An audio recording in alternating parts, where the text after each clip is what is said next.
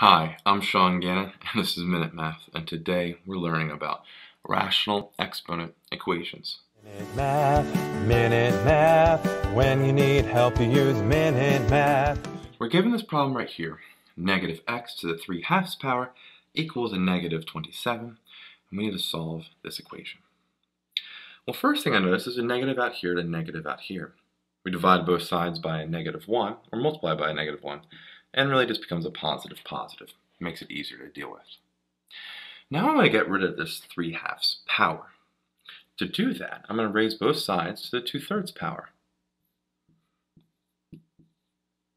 What does that do? Well, x is now by itself, and 3/2 power raised to 2/3 power. We multiply them, and 3/2 times 2/3 is a 1. 27 to the 2/3 power is the same thing as the third root of 27, all squared. Well, let's keep on going. What's the third root of 27, which is a 3? And we still have to square that. And what's a 3 squared?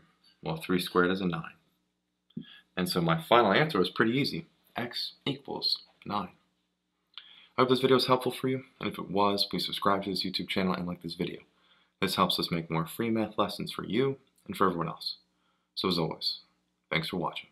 Minute Math. When you need help, you use Minute Math.